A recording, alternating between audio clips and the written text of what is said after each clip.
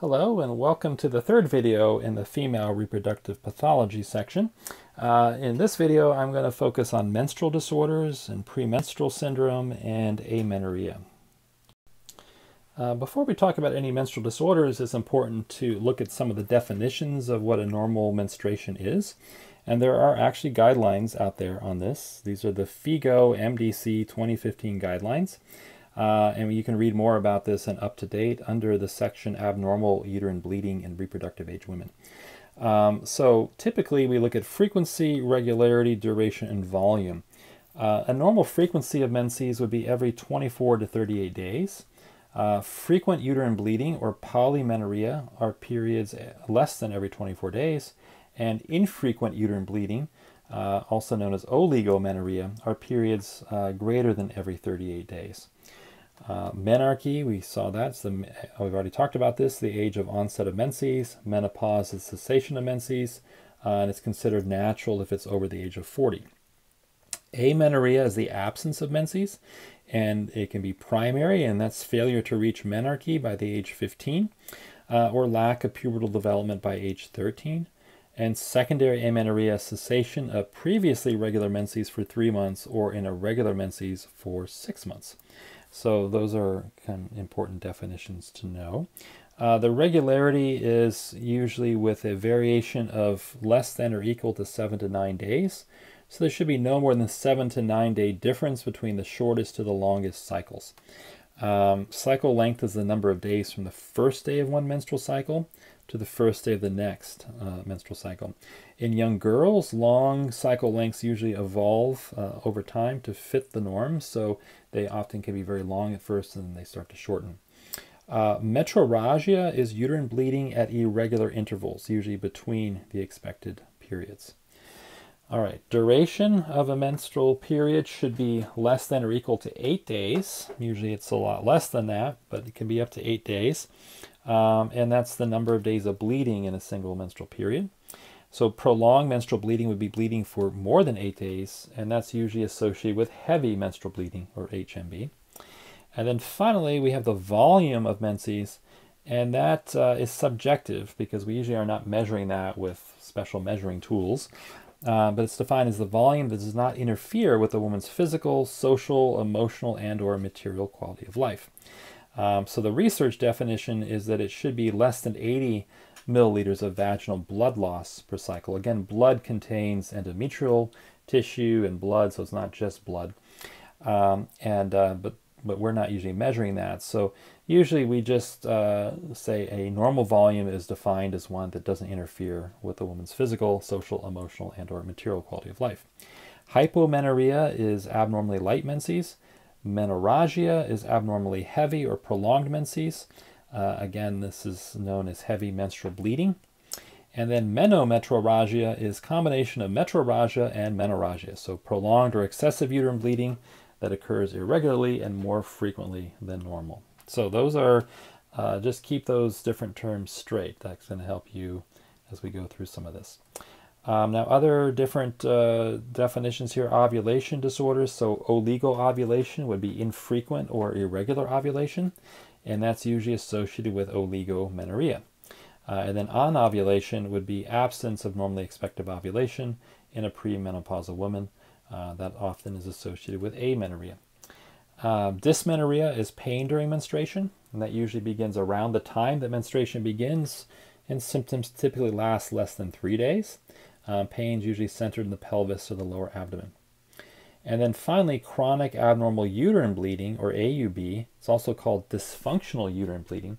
That's bleeding from the uterine body or the corpus that is abnormal in frequency, regularity, duration, or volume, and it's present for at least the majority of the last 6 months. Now, I'm not going to go into the full discussion of dysfunctional uterine bleeding here. This is part of gynecology.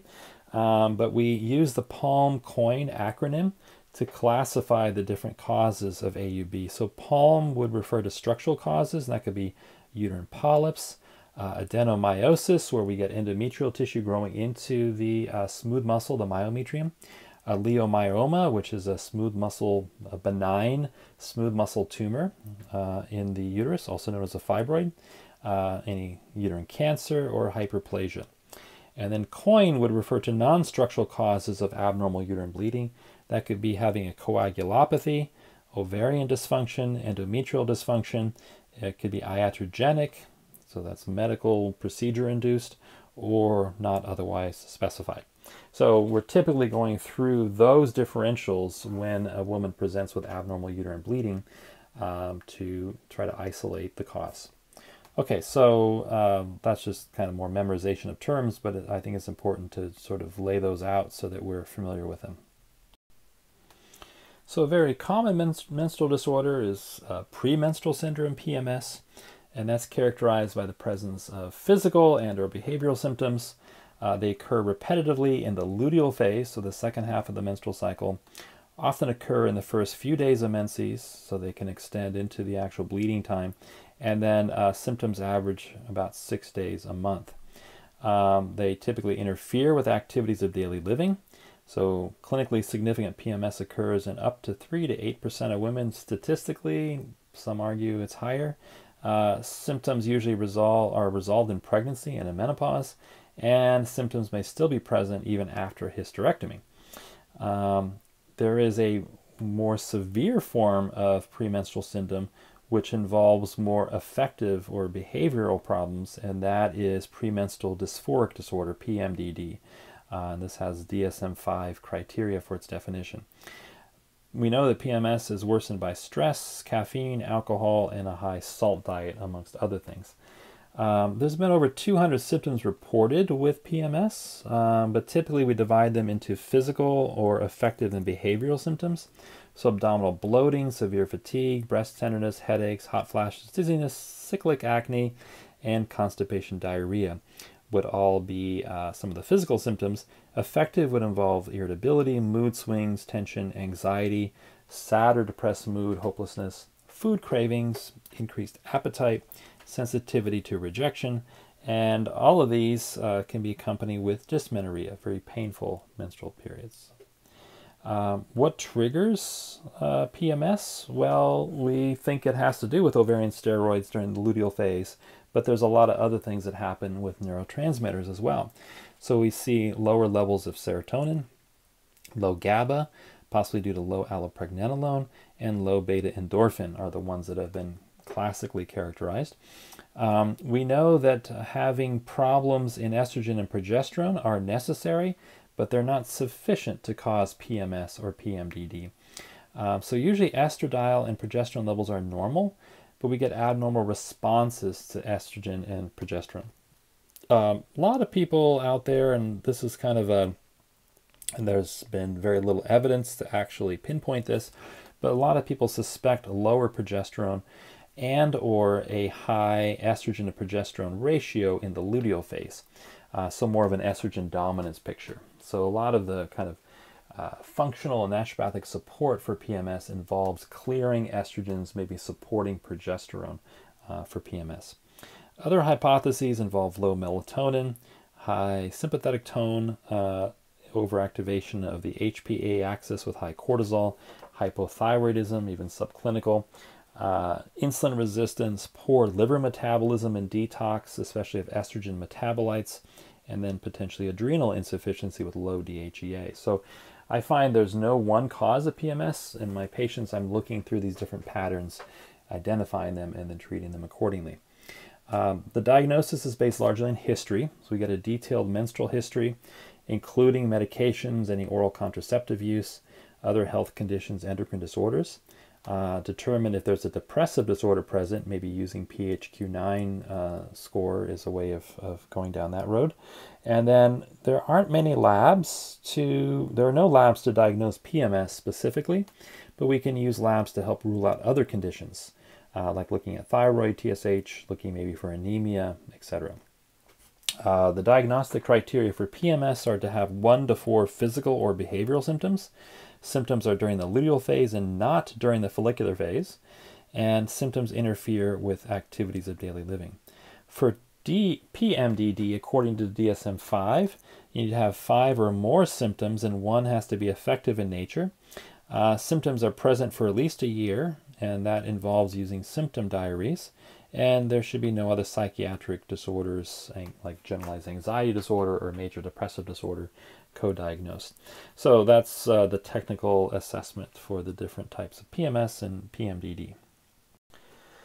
So PMS is fairly well treated with level 1, level 2 therapies. So some of the things we have found through the literature that can be helpful would be avoiding refined sugars, high protein diets, maybe eliminating dairy, looking at the different types of fats in the diet.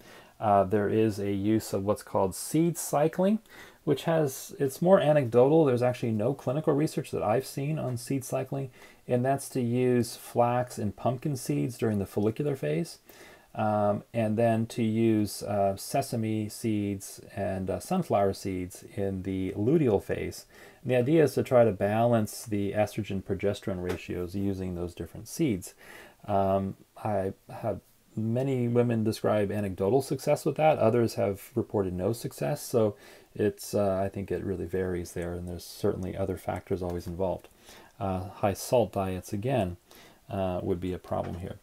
Increasing fresh fruits, vegetables, legumes, nuts, seeds. Again, the seed cycling, I put a question mark there. Whole grains, fish, getting regular exercise, and then the classic lifestyle stress reduction things we've already talked about would be indicated. In terms of the herbal therapies, working with liver clearance, working potentially with sedative adaptogens, but maybe with phytoprogestins, and some of the progestins would be like Vitex. I mentioned peony as well, very important one. We don't use that as much in Western herbal medicine. This is in Chinese medicine referred to as baishao, white peony.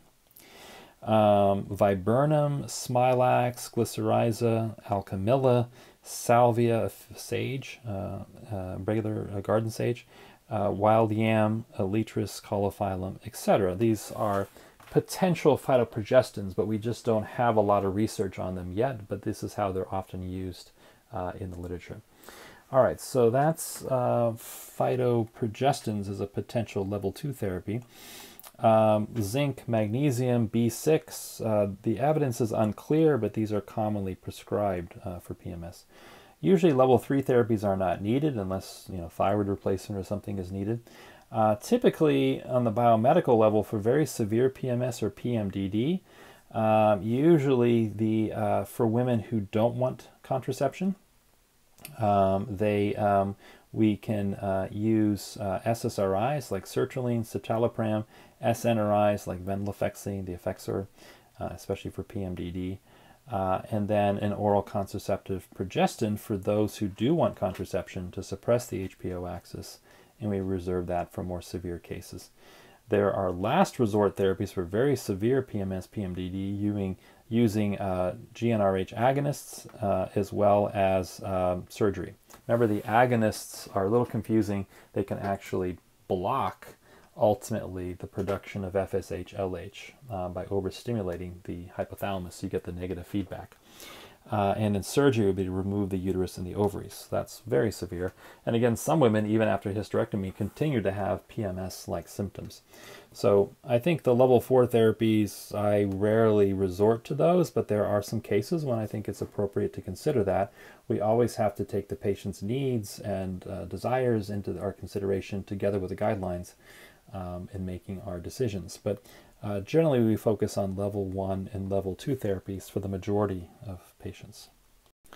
Finally, we come to amenorrhea, and that is the absence of a menstrual period in the woman of reproductive age. A normal menstrual cycle, again, occurs every 21 to 35 days. And, again, by the other definitions that there's a little bit of a range there.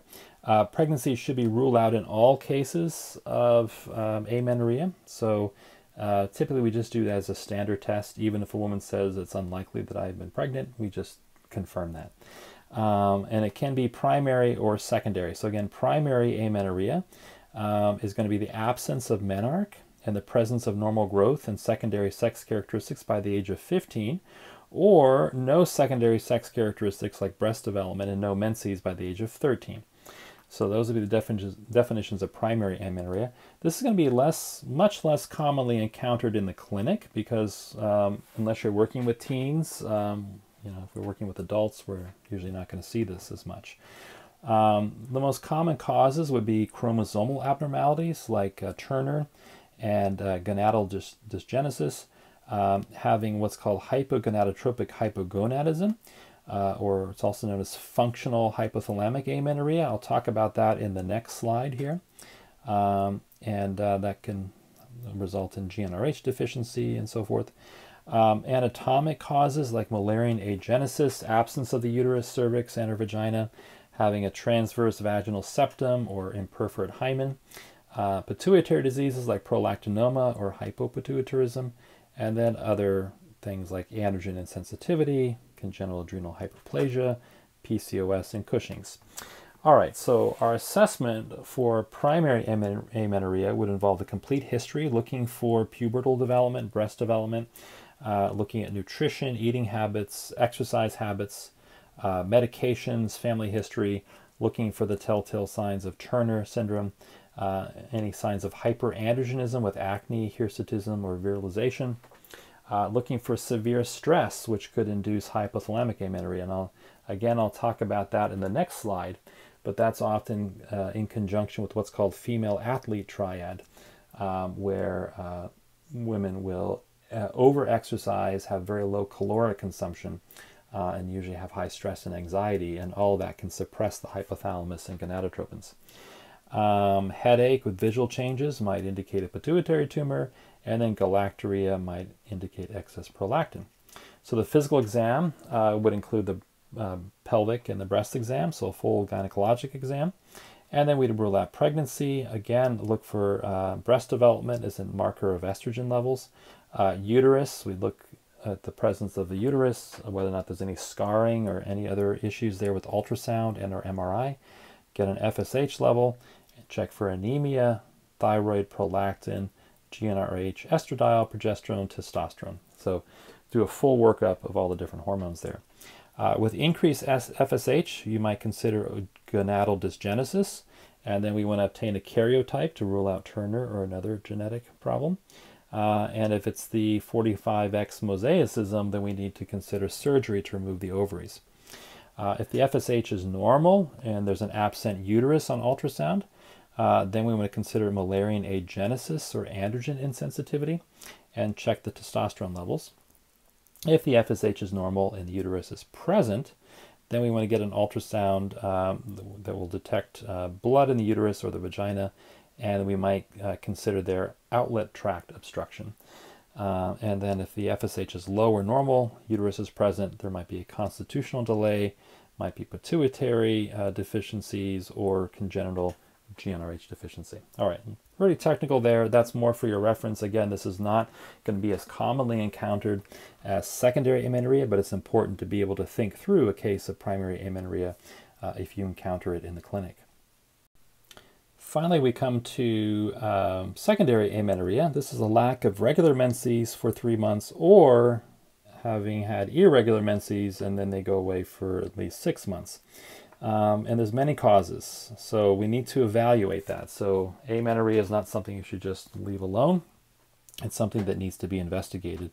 And if that's something that is sort of outside your scope of practice and whatnot, be sure to refer to the appropriate providers to do that. So the causes of secondary amenorrhea include ovarian causes, that's up to 40%, and that would be either PCOS, and that's about 20% of cases of amenorrhea. Remember, we need 2 out of the 3 Rotterdam criteria, including hyperandrogenism, oligo or amenorrhea, and polycystic ovaries to make the diagnosis. And we have the 2 types, ovarian and adrenal, which require different treatments. Primary ovarian insufficiency or failure, this would be again before the age of 40, where we get low estrogen, progesterone, and high FSH. And here we're going to get, because of the low estrogen, endometrial atrophy, and that'll cause cessation of menses. And as we talked about, many causes like autoimmune disease, drug therapies, idiopathic, etc. for POI. Hypothalamic causes would be about 35% of what causes secondary amenorrhea, and this would be functional hypothalamic amenorrhea, or FHA.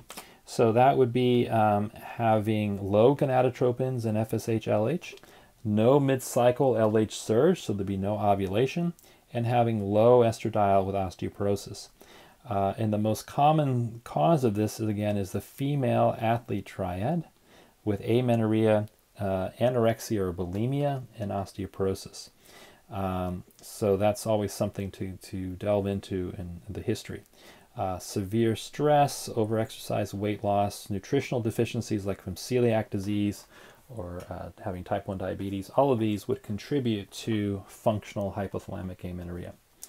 Then about 20% of causes are pituitary, and prolactinoma is the most common. You can have others, you can have Sheehan or these others, but always think about a prolactinoma.